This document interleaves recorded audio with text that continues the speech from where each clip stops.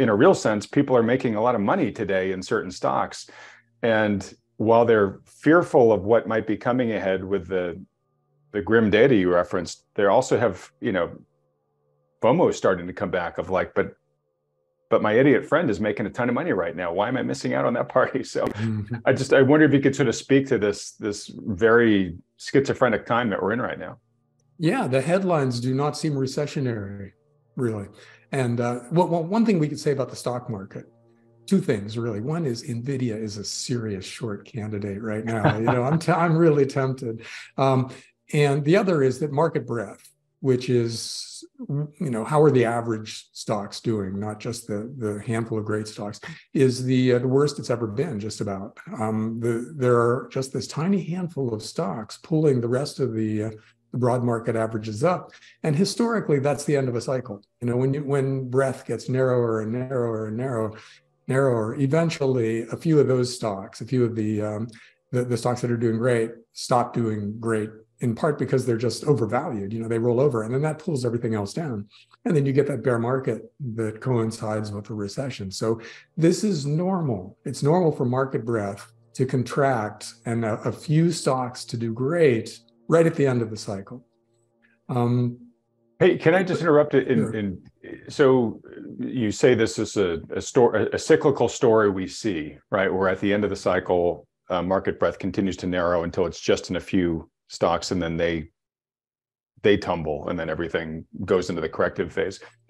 It sort of sounds a lot like the sinking ship at sea, right? Where the nose of the ship goes under the water, but the stern is actually rising, and everybody rushes up into the stern, of course, because it's above water. And even though the stern is rising, for a brief period of time, it's still going up, but then eventually it slips under the water like everything else before it did, and it brings all the people that got concentrated up in there down with it when it finally goes under. Is that an apt analogy?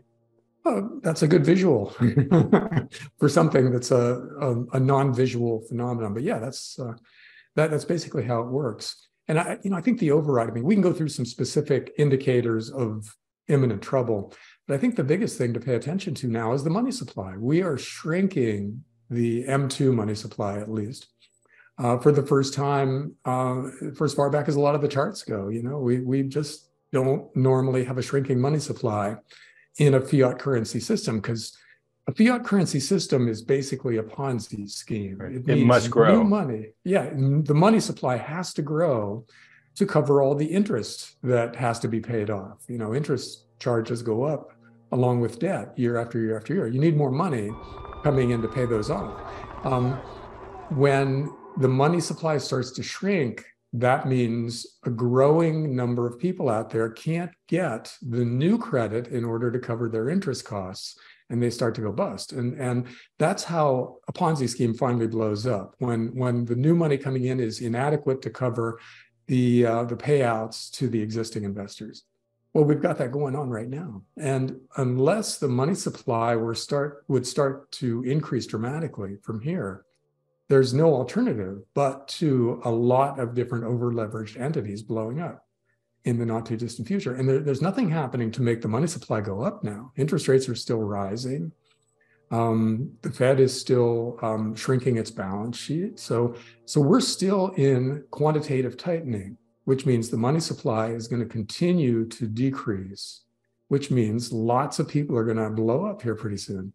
This economy is full of financial zombies, whether they're individuals or corporations or even some governments. And they're just not going to be able to make their payments at some point in the future. So leaving everything else aside, what stocks are doing, what the housing market is doing, what car prices are doing, a shrinking money supply in a fiat currency system means big trouble out there. So that's almost all we have to look at to know that at some point, something really big has to change. Either the Fed has to start flooding the system with money again, or we get, that little mini banking crisis we had just lately on steroids, just writ large. And the insurance companies and the pension funds and the rest of the banks all start feeling the effects of not enough money and seeing their balance sheets blow up in one way or another and having to report horrible numbers and having people pull their money out because of that. That's the kind of thing that is virtually guaranteed unless we make some big change here. And there's apparently no big change coming, especially with today's inflation number. That makes it almost impossible for the Fed to cut interest rates anytime soon. And it makes it really hard for them to even stop increasing rates. So that's the really, really macro meta view of what's going on right now. And that's almost all you need, because that mathematically is going to cause a big problem in the not too distant future. All right. So I follow that logic completely.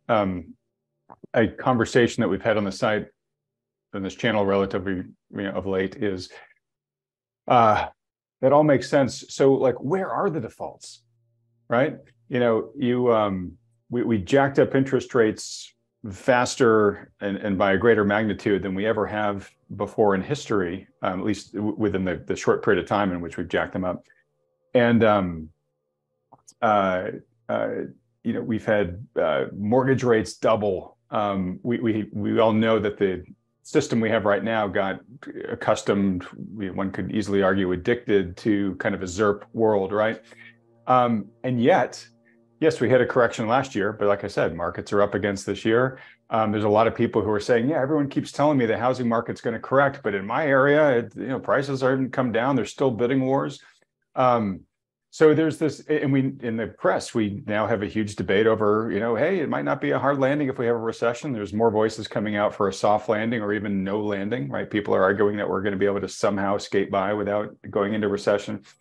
Showing my cards for a moment, I personally ascribe to what you're saying there, John, but I understand that some people are asking hey, it hasn't happened yet. And if you had told me a year ago that the Fed was going to increase Fed funds rate by more than 500 basis points, and we were going to double mortgages and, do QT and all this stuff, and we're going to have a banking crisis thrown in and all that stuff, I would have thought, stock market would have had another correction. Housing would be down way more than it is, but these things haven't happened. And I'm guessing you're going to say, yeah, they haven't happened yet, but why is it taking so long?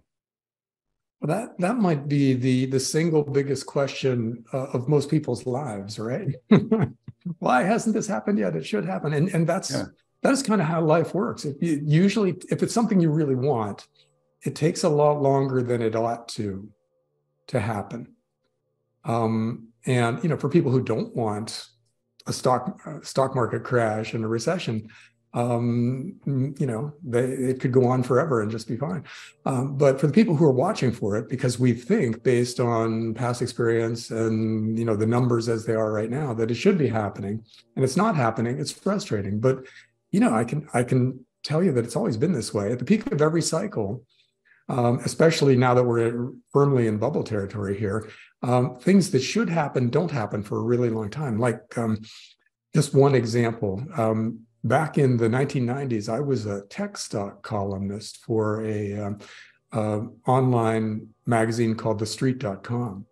And I was kind of, by 1998, I was kind of the resident bear. And so I used to get horrible hate mail from all the tech stock bubble guys and everything. But by 98, that bubble should have burst.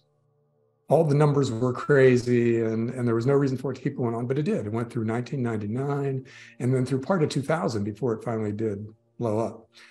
This is like that. This is something that should be happening. There's a lot of stuff in the background that kind of implies that it's going to happen soon, but it's not happening yet. But life is that way. It just takes longer than it should for a lot of things to happen.